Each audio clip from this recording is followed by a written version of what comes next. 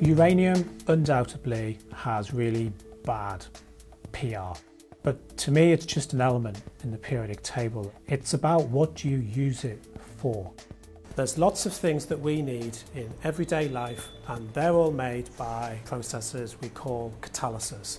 And what catalysis does is use a sequence of steps to bolt some molecules together to make the molecule that you're interested in.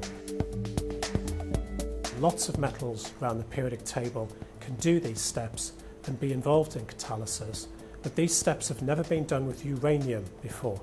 And now we've done these steps with uranium, and so this opens the door to some potentially really amazing science.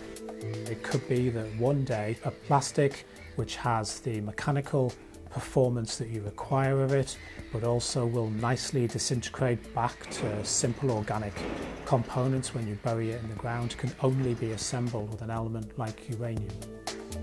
We're talking about molecules that could be the basis for making new wonder drugs that produce a cure for a particular form of cancer.